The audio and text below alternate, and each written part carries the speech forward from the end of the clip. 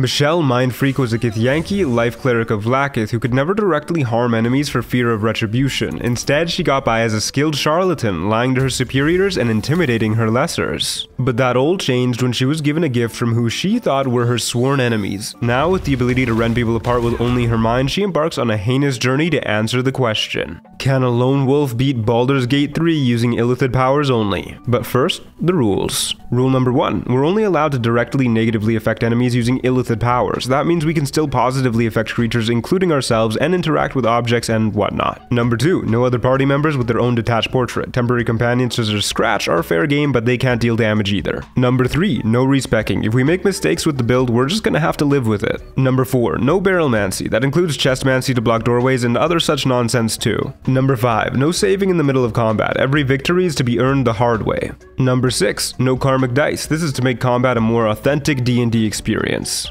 And finally, number 7, no changing the difficulty at any point. This is a tactician run after all. As a side note, these videos take a ton of time and effort to make, so I'd really appreciate it if you like and subscribe. With that out of the way, time to start our story. Starting with character creation. As stated, we began as a Gith, life cleric of Vlaakith, taking guidance, resistance, and thaumaturgy as our cantrips. All 3 are important for passing skill checks and giving us free ways to gain concentration, which will be very necessary in the near future. And of course, we take charlatan as our background so we can weasel our way through conversations and get inspiration for it. Our ability scores get looking a little something like this. Focusing on wisdom, since our Illithid save DCs are the same as our spellcasting DC, while our skill proficiencies look a little bit more like this. We settle on a fitting look, complete with tentacle eyeshadow, and give our new monstrous main character a name. Time to wreak havoc, Michelle Mindfreak. We awaken on a crashing nautiloid with no real powers past our life cleric ones that we already have. All we know is one thing: we need to consume more strength, and also get out of here alive. As we're heading to the helm to take control of the ship, we're beset upon by one of our kin who underwent a similar transformation. She asks us to work together for now, and we head into our first fight. Thankfully, we're able to use our psychic powers to convince her to jump off the ship nice and quick. Unthankfully, that's it for our psionic juice, so we cast protection from evil and good on ourselves and watch as our foes miss attack after attack. Since we can't harm them, we lure them up to a not quite hostile intellect devour and let our cranial pal finish off the fools who chased us this whole way. After that, we manage to get to the helm where a 2-team tussle is going on between fiends and what will soon become Illithids. There's little we can do to help our future form for now though, so we hustle on over to the control panel and have our first tentacular taste of teleportation to get out of dodge, causing the nautiloid to come crashing down onto a beach, and thanks to our beginning transformation, we managed to land safe and sound. The next morning, we wake up ready to find more tadpoles to consume, as we've already got a hankering for power. During Michelle's exploration, we hear what sounds like foes in the distance, and just to be safe, cast Sanctuary on ourselves. Sure enough, a moment later, a pack of goblins and wargs show up to fight with the residents of this here druid grove. We do our best to keep the ones not trying to murder us alive, but it doesn't go great for them, at all. But while they're dying, we just use our Githyanki mage hand to pop open the gate and start heading inside. The last of our men on the ground go down as we make it to safety, and from here we just spam the horn up top to give our remaining thrall Zevlor a bit of temp HP each turn while he whittles away at all the remaining foes one by one. As he takes down the last goblin, he also tells his people to open the gate so we can all get inside, but I mean, buddy, there's only one of us here and we're already inside. Regardless, watching those folks kill each other gave us enough XP for level 2.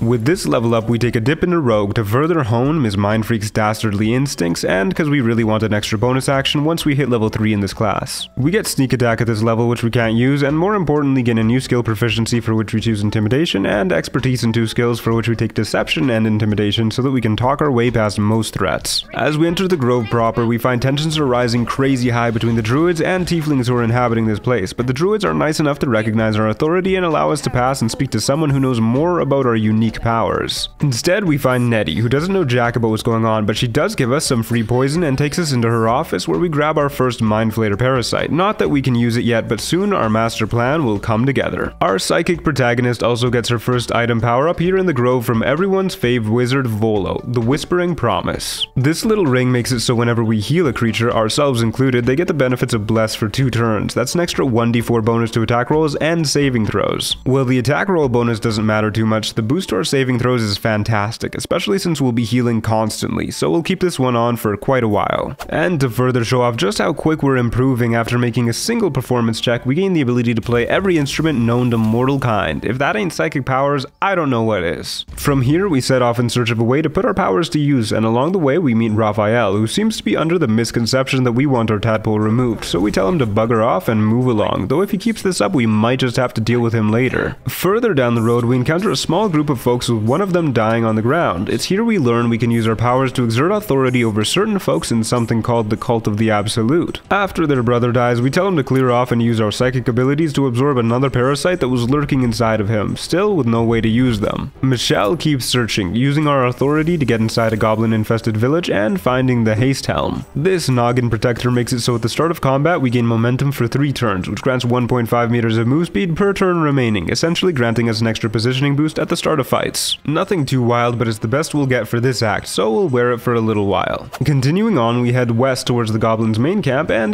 do what we have to do to get inside, which also coincidentally gives us enough experience for level 3 and our second level in Rogue. This grants us cunning actions which let us dash, disengage, or hide as a bonus action. Nothing mind-blowing on paper, but in practice these boost our survivability by an insane amount. On top of that, we gain enhanced sleep once per long rest thanks to our racial traits for a nice little extra boost. And right as we're about to step into the goblin camp, we get hit by a brutal headache and hear a commanding voice in our heads telling us about a handsome younger man with a quick, easy smile. Oh boy, I can't wait to meet him. Now that this cutscene is triggered, all we need to do is take a nap, and when we awake we can finally consume our parasites we've been collecting and unlock some Illithid powers. We start off by taking our main source of damage for this run, Concentrated Blast, as well as Psionic Backlash. Concentrated Blast can be used once per turn so long as we're concentrating on a spell, and deals guaranteed 3d6 psychic damage to one nearby target at the cost of our concentration. In addition, if our target is concentrating on a spell, we also heal equal to the damage dealt. This ability is why we got concentration cantrips. Psionic Backlash lets us, as a reaction when an enemy nearby casts a spell, deal 1d4 psychic damage per spell level that's being casted. This also procs before the spell goes through, so if we can kill an enemy with it, it completely negates their spell. Both powerful pickups that let us deal actual damage. Once inside the goblin camp, we meet Priestess Gut, who gives us a nice little brand to mark us as one of the gang before telling us she wants to have a little chat with us in her private chambers. We head straight there and take a celebratory swig to our new friendship, and oh man, I'm feeling kinda woozy.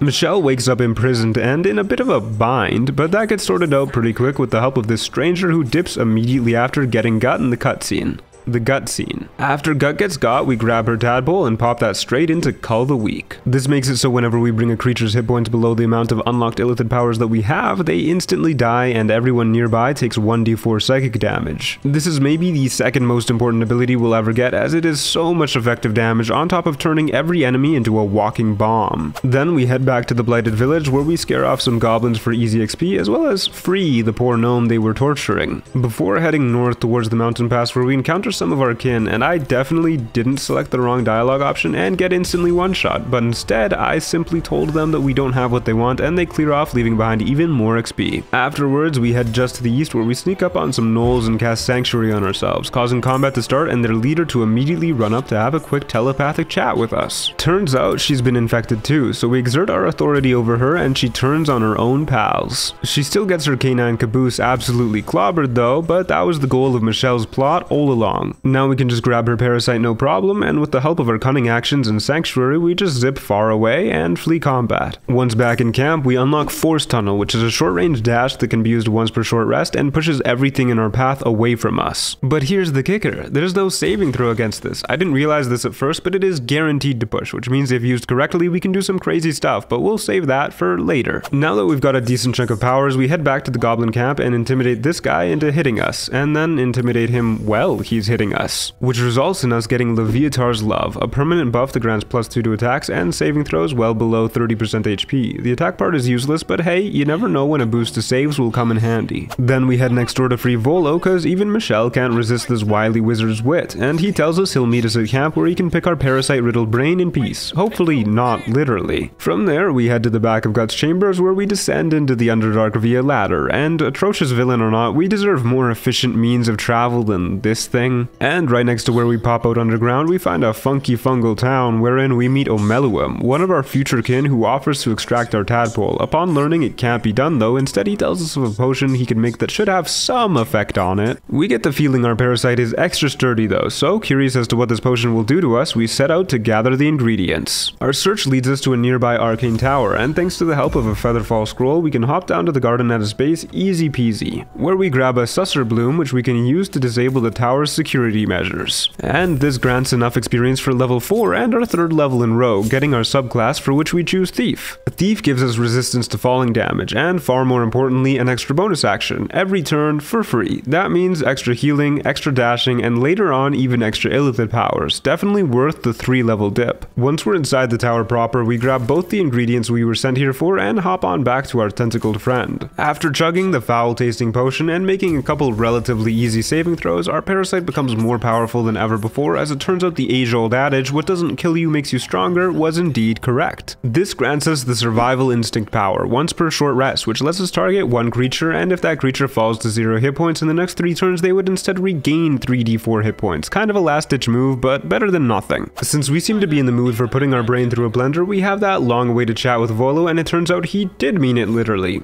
Very literally.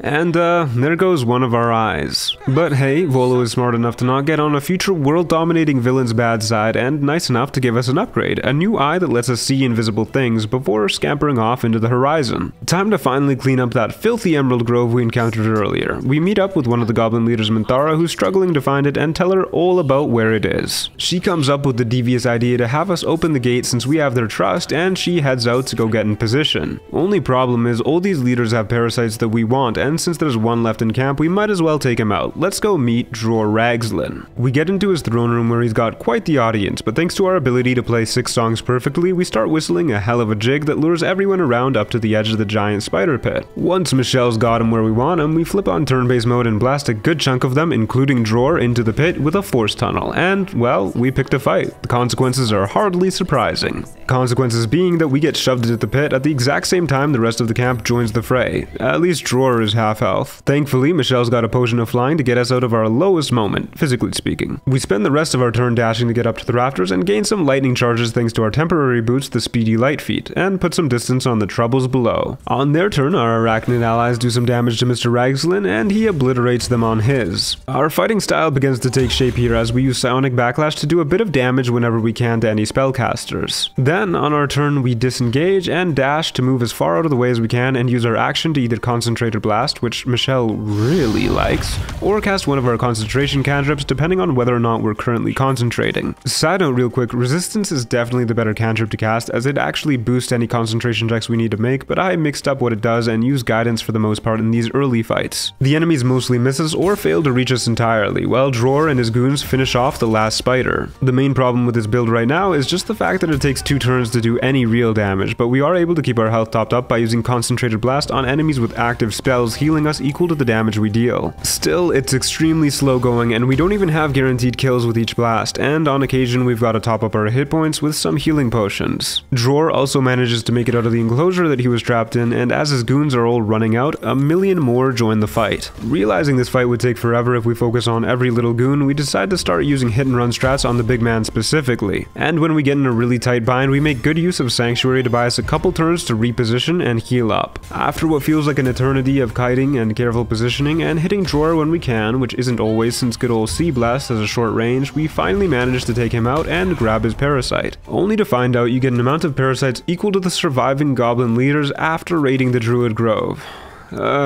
Well, nothing to do for it now that he's dead as a drawer nail. Michelle casts Sanctuary on herself and just walks away, at least asserting herself as the superior villain if nothing else. Using his parasite, we unlock Repulsor, which can be used once per short rest and deals 2d6 force damage, and if enemies fail a save, they can also get pushed back 6 meters for some more battlefield manipulation and not bad AoE damage. We take a long rest to get our resources back and get ready for, well, choosing the wrong option and getting instantly one-shot again. That's a bad habit I've gotta shake. But after that, we cast cast Sanctuary on ourselves and sound the horn to signal Minthara's goblin horde to initiate the raid. To dig the dagger in deeper, we pop open the gate and see Zevlor's sweet reaction to our betrayal, but there's not a thing he can do at this point. As we cackle evilly, the tieflings get slaughtered all around us, and much to their chagrin, they can't touch us thanks to Sanctuary, but we can still keep blowing the horn to give all our allies temp HP every single round. And to finish our betrayal, we land the final blow on Zevlor ourselves with Psionic Backlash, and as soon as he hits the ground, he is as good as forgotten. Zevlor who? Michelle continues our onslaught deeper in the grove alongside Minthara, and we play support in this fight for the most part too. Though we do get the odd concentrated blast in, we're mostly just watching our gal pal wreck shop and throwing healing potions at her to keep her in tip-top shape. Once again though, the last laugh and blow go to us.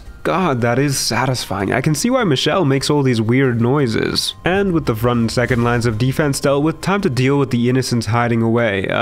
Just after Repulsor's 5-second delay. Now it's time to finish off the druids, which honestly isn't too hard since if they get too close we can just disengage and run away with an extra dash if we need to. Especially with the help of our explosion-inclined friends nearby, and dare I say, a good couple concentrated blasts as well. We relay the evil news to Minthara and she is just as stoked about it as we are, and gives us a parasite which we use to unlock Psionic Overload, which once per short rest makes her attacks deal 1d4 extra psychic damage for 10 turns at the cost of taking 1d4 psychic at the end of each of our turns. Michelle doesn't deal attack damage though, so this is pretty useless past increasing Call the Weak's threshold and getting us further in the ability tree. Our grove raiding comrade also tries to murder us in the night, but after proving ourselves the superior Dommy Mommy, we get another parasite which we use to unlock Stage Fright. This is a pretty good AoE ability that once per short rest gives enemies disadvantage on attack rolls and makes them take 2d6 psychic on every missed attack for 3 turns, assuming they fail a wisdom save. Now that Michelle has slaughtered the grove, we're safe to head off to the mountain pass, where we've heard some of our kin are lurking, and along the way we get this cool Rubik's Cube that just appears in our pocket. Once there, we meet Lady Esther, who sells us our next item upgrade, the Periapt of Wound Closure, which maximizes the amount of hit points we heal from any source we heal from. That includes potions, spells, you name it, which is especially nice for the little life cleric in us. After that, we take a scenic gondola ride down to the nearby temple, break inside with a couple whacks, and show some Gith goons our cool Rubik's Cube, which apparently their leader is looking for, and they let us inside their creche. We head straight to the lab and find exactly what we were hoping for: 3 more parasites and a way to bully the one in our head a little bit more. With a quick chat with the doctor in the lab, she lets us hop inside the Zaithisk and begins to torture our mental mate. But we know this routine by now. After a few good saves, our tadpole is only empowered by the process, just as we had hoped, powerful enough even to destroy the Zaithisk. Michelle might look rough right now, but we just gained the ability to use all of our Illithid powers as a bonus action instead of an action. Finally, we can deal damage in 1 turn of combat. The 3 tadpoles we had picked up earlier get used to unlock Favorable Beginnings, Transfuse Health, and Shield of Thralls. Favorable Beginnings makes it so the first attack or check we make against anything gains a bonus equal to our proficiency. The attack part is useless, but the ability to check part is real nice for conversations and interactions. Transfuse Health is entirely useless since it lets us sacrifice half our remaining health to heal something else for the same amount, but at least it helps call the weak. And it lets us get Shield of Thralls, which once per short rest lets us give something a shield for 10 temp HP, and when that temp HP is lost, the shield explodes, forcing an intelligence save on any baddies nearby, and should they fail, they get stunned. And now it's time to give our new powers a whirl. We pop on our shield and get blasting on a room full of sleeping kobolds. And god, is it nice to be able to deal damage in 1 turn with resistance and concentrated blast, one after another. Thanks to Call the Weak, we're also able to one-shot most of these low health enemies too. What would have taken us maybe 4 turns before, we're now getting done in 1. We do still generally save 1 bonus action to dash away and keep our distance from the baddies. Once we get surrounded outside, it's the perfect time to hit them with the Repulsor, which also sets off a bunch of Call the Weak and obliterates most of the enemies and leaves the remainder on death's door. It's not long after where we finish off the last of them with a Brain Blast. Oh, and one of them burns to death thanks to their buddies. But either way, a phenomenal first showing for our new powers. Anyone foolish enough to oppose us is in for a rough time. To reward ourselves for a slaughtering well done, we head to everyone's favorite Ajaknir Jira in the creche to buy the Defender Flail and Vital Conduit boots. Now obviously we can't swing the Flail, but it does give us +1 to our AC and reduces all incoming physical damage by 1 just for holding it, which is phenomenal. And the Vital Conduit boots give us even more survivability, granting 8 temp HP every time we start concentrating, and since we cast a concentration spell every single turn, we also gain 8 temp HP every turn. There's still some more power to be found across the lake in the Underdark though, so we head there and get ganked by some Dwergar that make the mistake of trying to boss us around, so a fight breaks out. It's a little bit rough since we get surprised and they conjure up a bajillion zombies, zombies, but once we actually do get a turn, we hit them with the old dash disengage, getting up to some high ground and healing up with a potion. This forces all the baddies to dash to us, and when it's back to Michelle, we start poking them down while using one bonus action to dash away and kite them. The undead fortitude the zombies have is quite annoying, making it take some extra blasts to kill them, and on occasion we do get surrounded and have to disengage. We eventually manage to lure one of the devious Dwergar over to a cliff alongside a bunch of unruly undead and go for a repulsor to get them. Unfortunately it fails, but Force Tunnel is not so forgiving, and that's one Dwergar done. The others manage to catch up to us eventually and start bullying us with blindness, as well as counterspelling our cantrips, which is just plain rude. To wait out the blindness, we drop a sanctuary on ourselves and get into a better position. Thankfully, one of them makes the mistake of concentrating on Hunter's Mark, so we get a heal off of our Brain Blast to break our sanctuary, followed up by a stage fright on a good few of them, including the Archer, who immediately starts burning away their hit points by shooting at us right before we get blinded yet again. And on top of that, Get Cold continues to be a nuisance, with upcasted Rays of Sickness and counterspelling our cantrips, making it so we decide to just wait out the blindness and heal up with another sanctuary. Once we're feeling ready, we break it with another Brain Blast on one of the Dwergar, only to get hit by a brutal guiding bolt in return. On our next go around though, we manage to heal from blasting the Archer and finish them off in one fell swoop. With one damage source out of the way, it's a lot easier to face tank spells, especially when one foe insists on concentrating, making it nice and easy for us to heal up. Only a few turns later and the cleric goes down too, leaving the big man himself as the only threat. So we just kinda stand there and trade blasts against each other until eventually he runs out of spell slots and just screams at someone to arrest us while we blast him down bit by bit until he too goes down. And we take care of his reanimated rejects just a moment later. After that showing, I think this might be like an actual decent build. We never really struggled during that fight, even with the surprise round. Now that they're out of the way, we yoink their boat and set sail across the lake, and as soon as we arrive on the other side, we learn tensions are high between the Dwergar and the absolute cult leader stationed here. And arriving here also grants us enough experience for level 5 and level 2 in Cleric. This grants us access to our Channel Divinity, which recharges on short rest and can be used for Preserve Life, which is an action that heals us and our allies for 3 life per our character level, not class level, so right now this is 15. We also gain Misty Step once per long rest from our racial traits, which is a very handy little thing to be able to do in tight spots. And to top it off, our proficiency bonus goes up to +3 at this level as well for an all-around boost. Continuing on, tensions are indeed high as we eavesdrop on some Dwergar plotting against their leader, and Michelle starts to form a plot. We convince them we're on their side, and they say if we free Nier, the head honcho from a cave-in, they'll jump him as soon as he gets out. We agree, but first we've got to take out the scrying eye, so we lure it over to the edge and while no one's looking, blast it off with a force tunnel. Problem solved. Looks like there's some chests down where we knocked it though, so we go take a look and oh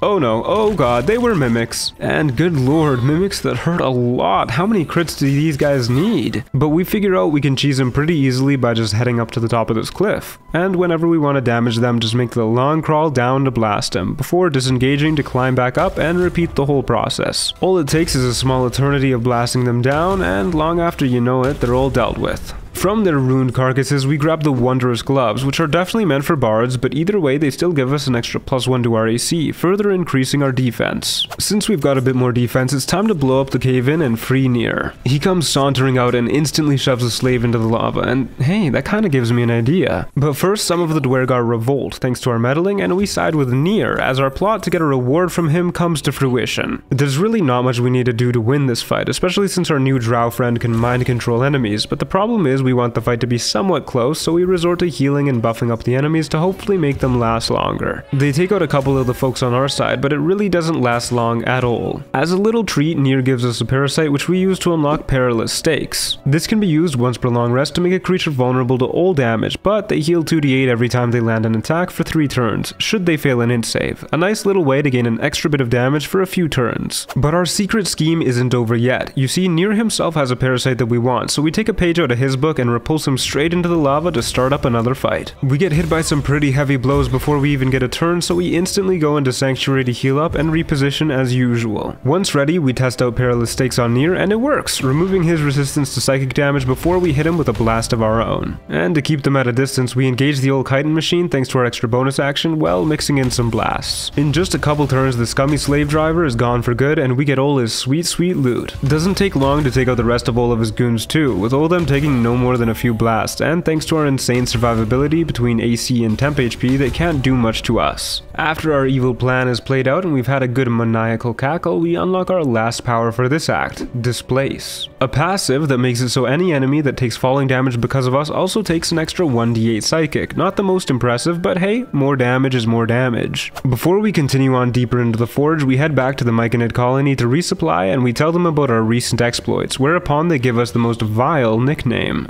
as well as Bliss Spores, which grant us an extra 1d6 on pretty much everything until our next long rest. Since we're a bit more prepared to take on what awaits us deeper in, we grab a couple molds to use in the forge, as well as some ore. Then we head down to the forge proper, where we pop in the ingredients, and since I forgot to rest before the Bliss Spores, we use our last spell slot and go in with Sanctuary, Resistance, Mage Hand, and a Hill Giant Elixir active, and we hit the lava valve. What comes pouring out isn't just lava though, but also Grim, the Guardian of the Forge, a real tough cookie who just so happens to also be immune to psychic damage. Thankfully, Michelle has no qualms about interacting with objects, so on our first turn we send our Mage Hand near the hammer lever and hop our way to the opposite side of the arena, as well as cast Jump in case we need it in future rounds. Unfortunately, Grim has it out for our Mage Hand and meanders over towards it instead of us, and the round after that completely walks over the center and the lava disappears. We spend our turns waiting by casting Shield of Thralls on ourselves while we fiddle about with our Mage Hand and finally get Grim into position. The hammer comes crashing down on Grim as we shoot the lever, and a bunch of the only villains more heinous than Michelle come pouring out of the woodworks. Magma Mephits. But with a good repulsor we manage to take out all except one of them in one fell swoop. And when the survivor makes the mistake of casting Heat Metal, we get it with the old psionic backlash called the weak combo. Our next turn we spend our action spinning the valve to bring the lava back, which Grim does not take too kindly, knocking us prone and dealing a bunch of damage despite all of our bonuses to strength saves. Michelle is a resilient gal though, so on our next turn we dash and do a couple of hops to get to the other side of the arena, causing Grim to take the bait perfectly and stop in the center. At the same time, the lava disappears again. I could have sworn it used to stick around longer. Regardless, we get him with another hammer crush, dealing another big chunk of damage, and we heal up with a potion. And since the cruel construct waits its turn standing up, we just shoot the valve to bring back the lava on our next turn, as well as use survival instincts on ourselves just in case. The big guy gets us with another stomp as our strength saves are really letting us down, but we do the classic dash and jump to the other side in an attempt to lure Grim to the center. It works perfectly, as all of Michelle's masterful plans do, but as the hammer falls one more time, Grim lives with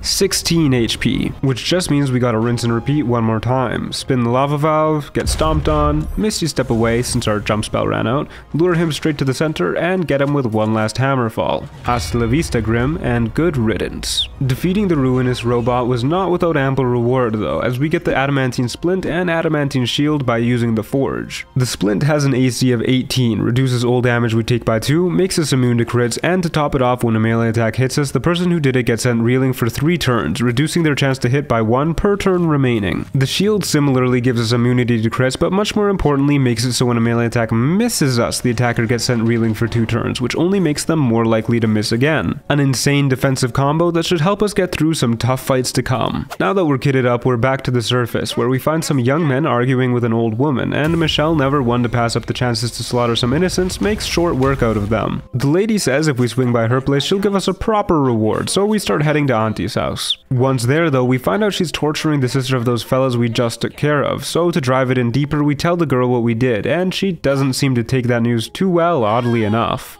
Unfortunately, this does piss off the lady, who reveals herself to be a hag, and a fight starts as she summons her wee neighbors to get in on the action. The horrendous hag flees to the basement while we're left dealing with the little lads, which really doesn't take us too long as these guys don't stand much of a chance at all with all of our upgrades. And naturally we go chasing after Ethel, since no one escapes Michelle's wrath, as long as you don't count the fights we ran from at the start of the video, but this goes doubly so for Ethel since she makes the mistake of trying to boss us around. Upon heading deeper in, we find some more of her friends which we promptly blow up. Once we get to the bottom, we use Shield of Thralls and a Scroll of Invisibility so that we can sneak in and free Mayrina to use as leverage. Thanks to our special eye, we can spot Ethel, and we use an Arrow of Darkness on the ground to hide in. Since that doesn't break our invisibility, we fire another one elsewhere on the ground right after so we can use the first one as a timer and know when to fire another one. The reason I did this was because at the time I didn't realize Darkness Arrows always last 3 turns, counting the turn you fired it, unless you combine 2 Darkness Arrows, in which case the new one expires at the same time as the first one. This This led me to believe it was random, and I waste a whole lot of arrows during this fight because of it, but c'est la vie. Picking up, we use Perilous Stakes on Ethel, which also doesn't start the fight, and finally kick things off with a concentrated blast. The Swampish spellcaster splits off into a bunch of clones, and we get into the habit of ending our turn inside of a darkness cloud, which kinda just breaks the whole fight, since all of Ethel's spells are ranged and she can't target us while we're inside. It's pretty easy to spot which one is the real one thanks to Perilous Stakes still being on her, so with a whole bunch of darkness arrows and a near equal amount of concentrated blasts, we slowly but surely start whittling away at her, emphasis on the slowly part. Eventually we run out of arrows and resort to staving off one more turn with Sanctuary, but something's gotta give. So we head inside her room nearby and shut the door, only to learn that she can't actually get inside her own room, so I guess that's another way to take out this ferocious fae. With a few more blasts, she's reduced to under 30 HP, and when it gets back to her, she surrenders. She offers us a +1 to any ability score in exchange for letting her take Marina, and yeah, I mean, who cares about her? We take the bonus to Wisdom, bumping it up to an 18 and a +4 modifier. Now we've just got one last thing to do in this act. Time to show our kin what true power looks like. Michelle heads off to meet the leader of the Koresh, who tries to butter us up, but it's too little, too late. As we're about to show off our cool Rubik's Cube, our very own God Queen shows up, and since we can't usurp her just yet, we decide to play nice for now. She asks us to head inside the Astral Prism, as she calls it, and go beat up whoever's lurking inside, but when we get inside,